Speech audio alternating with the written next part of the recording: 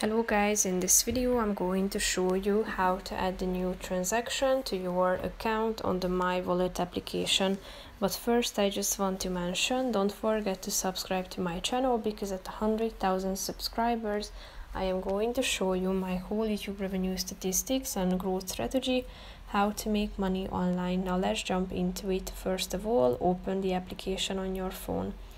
Then you should go to the transactions section down below on the left side corner of the page.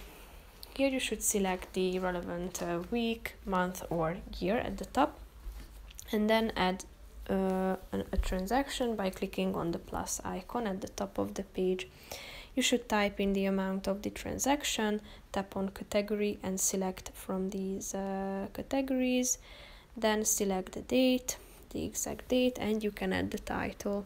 When you are done, click on the save button in the upper right corner of the page, and here you have your transaction added to the transactions section. So basically that's it for this video guys. See you in the next one. Bye bye.